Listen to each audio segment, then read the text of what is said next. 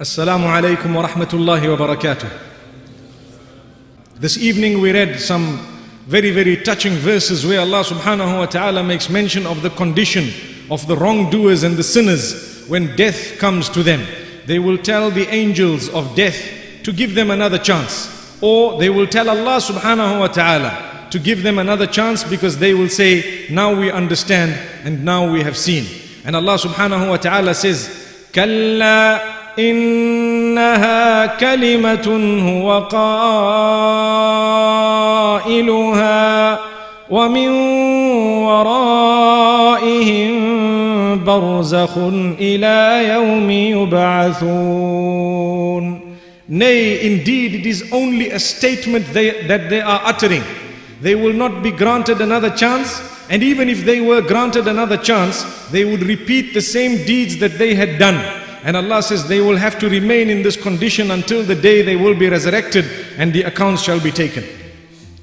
We were in the midst of the story of Ibrahim alayhi salatu wassalam. In fact, we had completed the story of Ibrahim alayhi salam.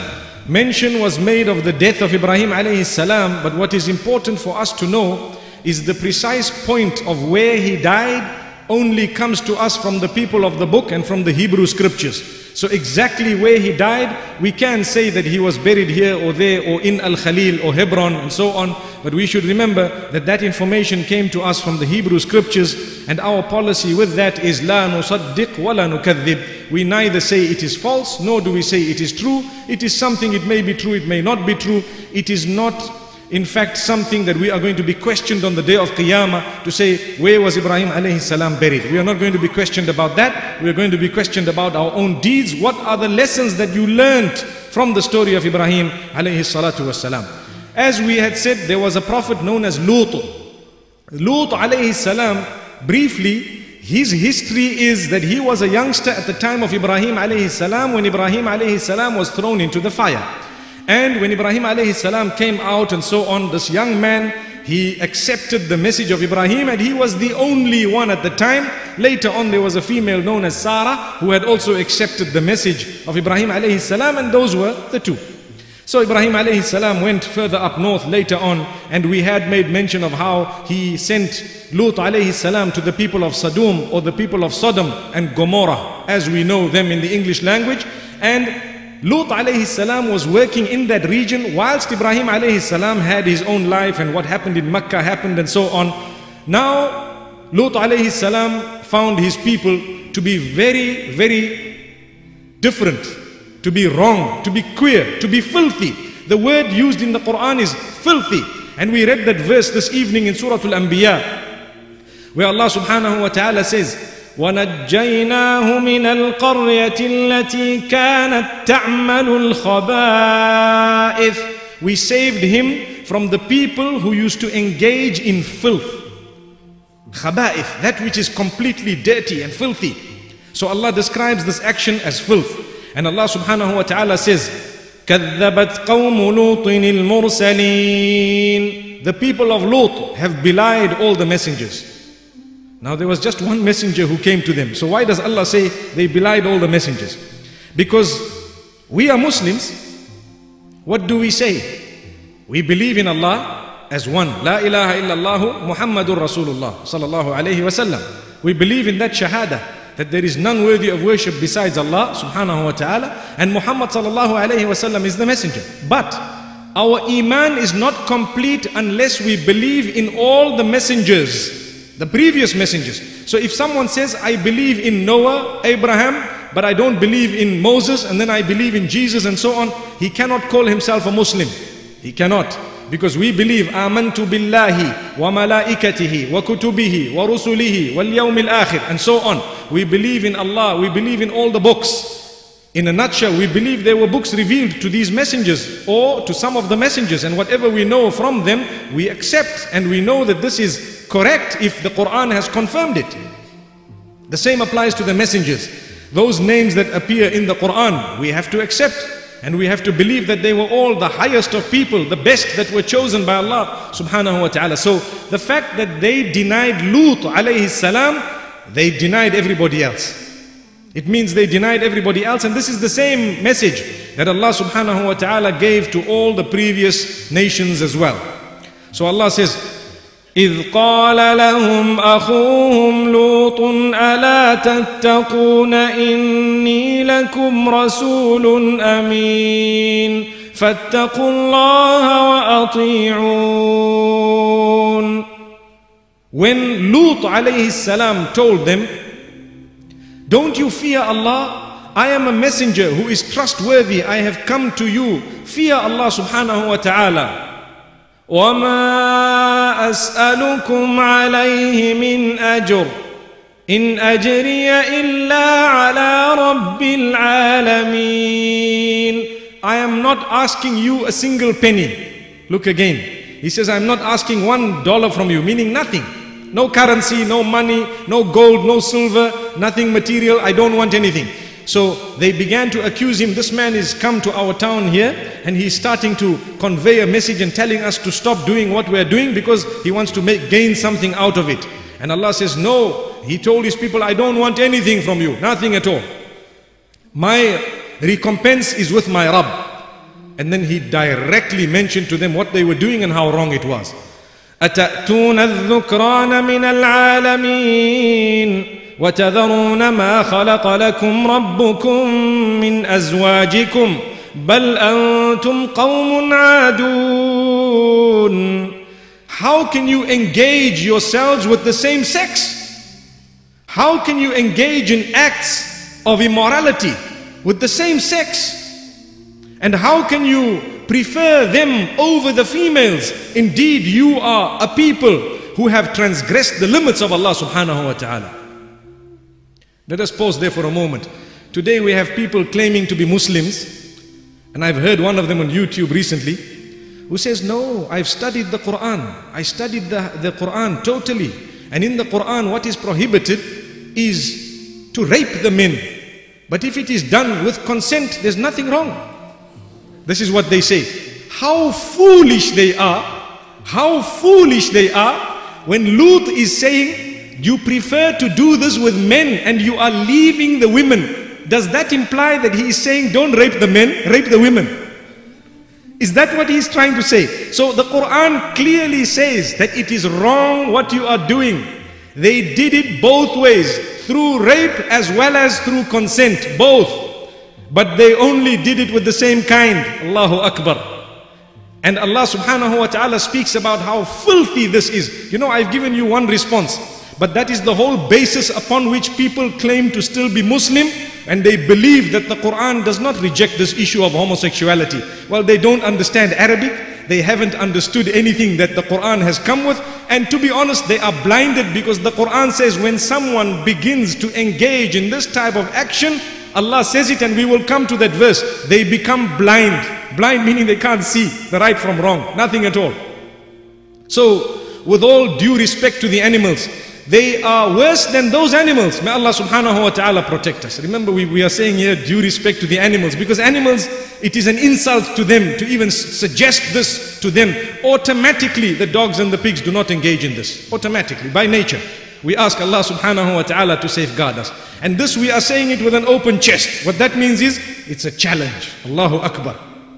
I know secularly, someone might say, well, we are free to engage in this type of behavior. Well, I will tell you, we who are seated here are all Muslimin. As Muslims, we are not free. Allahu Akbar. We have chosen to surrender. Once you choose to surrender, you're no longer free. You are governed by a certain code of conduct. For example, you are now a South African, for example. You are no longer free to do anything that would break the law of South Africa. But if you want to break the law, you can go and live in another country. The same applies. When you are not a Muslim, you can do what you want. But the minute you say you are a Muslim, you are governed by Islam. If you want to do something against Islam, one is to commit it knowing it's wrong, you still remain a Muslim. But you are a sinful person, may Allah safeguard us. But two is to do it and justify it and say Islam does not prohibit it. That would remove us from being a citizen of Islam, if we can word it that way. May Allah subhanahu wa ta'ala grant us safety, and our children as well. So this is common logic. We understand this completely. That why is he comparing with the other sex, when if they were engaging in rape, in the same way it's wrong to rape this, it would be wrong to rape that? May Allah subhanahu wa ta'ala grant us a deeper understanding, and may He open the doors of guidance for us all. So Allah subhanahu wa ta'ala says, their sin was not only that they were engaging in this type of sodomy. It is known as sodomy because the village or the town was known as Sodom. So that name, that word has been derived from them because they were the first in the history of mankind to engage in that, according to Allah subhanahu wa ta'ala in the Quran. Allah says, مَا سَبَقَكُمْ بِهَا مِنْ أَحَدٍ مِنَ الْعَالَمِينَ. How can you engage in this that nobody before you has ever engaged in? So that means they were the first. Now those who say it's a biological problem, it is hereditary, you pick it up and so on, it's in your genes. Wallahi, that is a lame, cheap excuse. And I am baffled at how some people of medicine can even agree with that. Because there are certain people addicted to adultery. Why don't they say, well, you know what, it's hereditary? Some people addicted to alcohol. Why don't they say it's hereditary? Any sin, you can use the same cheap excuse to say it's hereditary. I got it from my forefathers. Allahu Akbar. How can we say that? If that was the case, anybody would be able to justify any sin they are engaged in. So nothing is hereditary. It is just people who cannot control themselves. And now, people who want to allow themselves to think dirty, and they continue with those thoughts, and then they want to fulfill those thoughts and continue in that particular filth.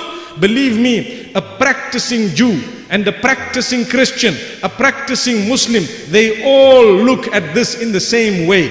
The moment someone has looked at it with an eye of acceptance, they lose Christianity, they lose their Judaism, they would lose their Islam. Something common. And those who have decided to accept it, they have changed their religion. Allahu Akbar. They have modified their religion. May Allah subhanahu wa ta'ala grant us as Muslims protection. We, inshallah, we will never ever say that it is acceptable in Islam. Secularly, if you happen to be living in a country in the West, or a country that doesn't want you to talk about it and so on, we will utter a balanced statement. And that is, in the same way that those people who want to look at it in that way are free to look at it that way secularly, we are free to look at it as wrong secularly as well. So I hope we understand it. Nobody needs to say, no, it's acceptable. There are some countries, they are forcing it to be studied in the syllabuses.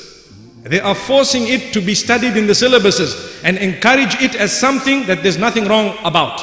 Whereas we need to understand that is defying Allah subhanahu wa ta'ala's nature that He has created us upon. The very nature that man is being created upon is being defied. Not only man, but the creatures of Allah. Allah says, وَمِن كُلِّ شَيْءٍ خَلَقْنَا زَوْجَيْنِ لَعَلَّكُمْ تَذَكَّرُونَ. Every single thing we have created in pairs for you to take heed. When you have the ions, you have positive, you have negative. When you have electricity, you have positive, you have negative. Why don't they put in two positives? Allahu Akbar. Then see what happens. Two negatives, you get nothing. May Allah subhanahu wa ta'ala grant us understanding. So Allah says, don't only look at mankind and other kind, meaning living creatures. Look at everything we've created in pairs. May Allah subhanahu wa ta'ala grant us a deep understanding. The people of Lut alayhi salam, they also engaged in what is known as qat'u tariq, which means they were highwaymen. Highwaymen in the sense that they used to waylay the traveler and block him and steal his property. And they used to engage in that type of misbehavior as well. Another thing, Allah says, وَتَأْتُونَ فِي نَادِيكُمُ الْمُنْكَرِ. They used to have their clubs. The word nadi means a club. They had their clubs where they used to gather and engage in evil. All the time they would gather in the clubs, they would encourage people in doing evil, and they would do all that evil. So much evil. And Allah says, this was one of the main things they used to do. And Allah subhanahu wa ta'ala says, Lut alayhi salam said to them directly, أَتَأْتُونَ الْفَاحِشَةَ وَأَنْتُمْ تُبْصِرُونَ. How can you engage in homosexuality, and not only that, but in full view of everybody? Astaghfirullah. So that was another crime. What was the crime? Allah says, وَأَنْتُمْ تُبْصِرُونَ. You are shamelessly engaging in it whilst people are watching. People are looking at you. You have no shame. This is why Muhammad sallallahu alaihi wasallam says, people will continue to have the hope of the forgiveness of Allah for as long as they don't commit open sin. The minute you commit a sin openly, when everybody is watching, your hope is less. We ask Allah subhanahu wa ta'ala to grant us protection. Because there are people who do it openly. You know, sometimes you find a person, as you walk and they are engaging in something evil, say for example, someone is blasting his beat in his motor vehicle, and the whole road is shaking, and they notice, oh, there's a sheikh next to me. They used to turn it off before. They used to turn it off. Nowadays, they don't have the music. They see the sheikh and they blast it. What is he going to do about it? This is what's happening. Why? Because people are now asking for the punishment of Allah. They're asking. You know, before, if there was a boy and a girl holding hands and the sheikh was passing, they quickly left hands.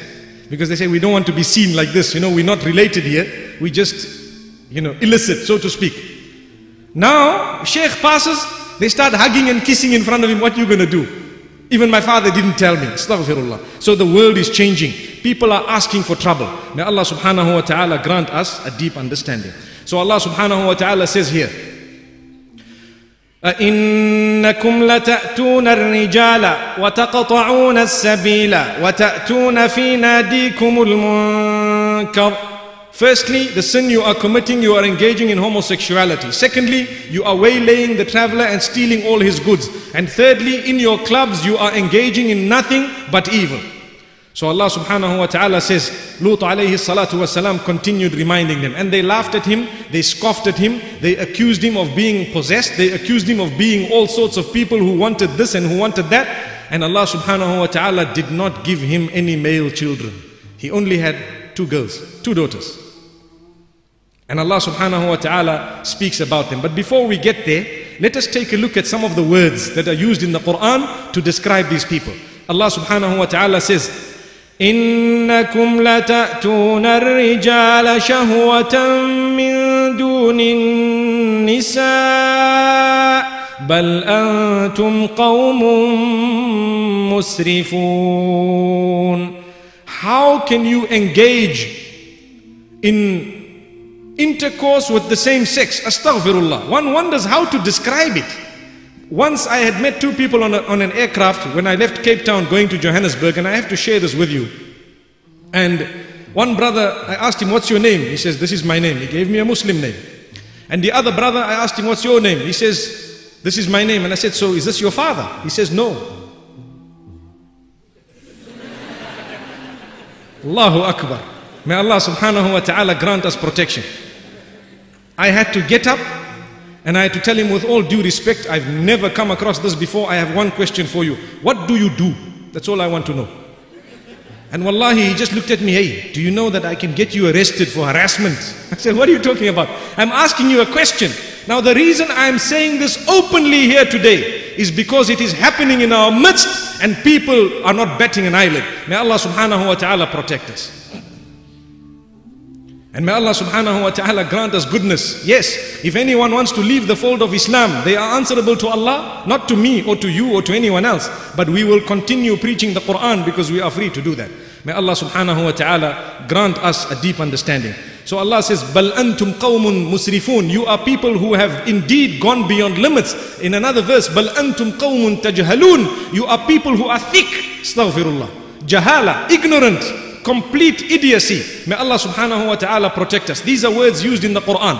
And Allah subhanahu wa ta'ala says, how can you leave that which we have created for you and opt for something else? From this verse again we learn it was not just rape. Because if it was, Allah wouldn't say, well, go and rape the females. No. Then Allah subhanahu wa ta'ala says, Lut alayhi salam looked at his people and he said, قَالَ إِنِّي لِعَمَلِكُمْ مِنَ الْقَالِينَ. O my people, I disassociate myself completely from whatever you are doing. I am not a part of you and I will never engage in this, nor will I ever condone it. And I want to make it clear that I oppose you very strongly, and I'm warning you of a severe punishment to come from Allah subhanahu wa ta'ala. Then Allah says, وَمَا كَانَ جَوَابَ قَوْمِهِ إِلَّا أَن قَالُوا أَخْرِجُوهُم مِّن قَرْيَتِكُمْ إِنَّهُمْ أُنَاسٌ يَتَطَهَّرُونَ. His people only had one answer. They told the rest of them, they spoke amongst each other and they said, we need to kick Lut out of our community because he thinks he's very pure and clean.